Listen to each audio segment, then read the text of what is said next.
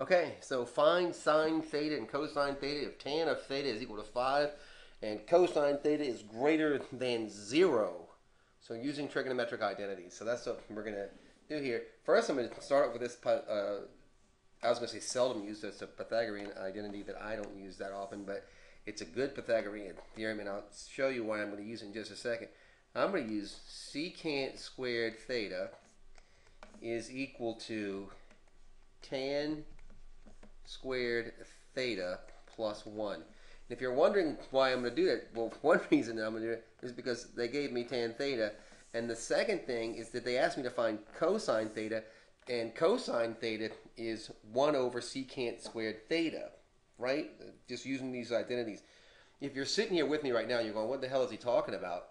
You need to go back, please, and think about your trigonometric identities. There are about 8 of them that are really, really important. And I would write them down and use them as I did my work. This stuff starts to come to you as a second language, but first you have to kind of have the vocabulary in front of you.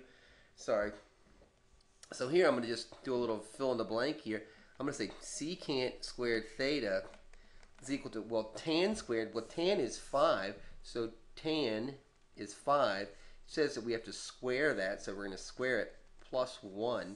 So we have secant squared theta is equal to 25 plus 1, otherwise known as 26.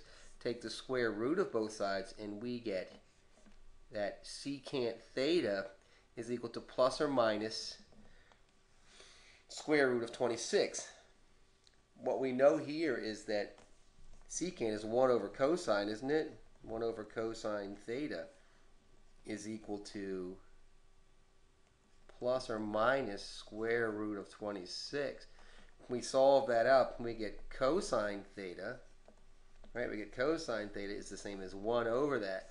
Go back and check our rule, and our rule, the directions that we got from our writer here says that cosine of theta is greater than 0 in this case. So we don't need this plus or minus crap anymore. It's positive, right? Because it's greater than 0.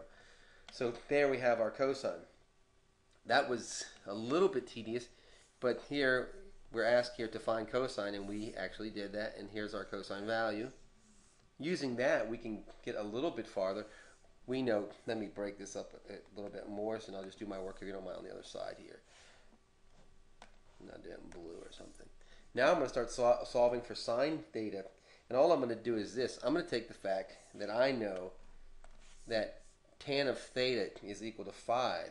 So think about this. Tan theta is the same as sine theta over cosine theta, isn't it?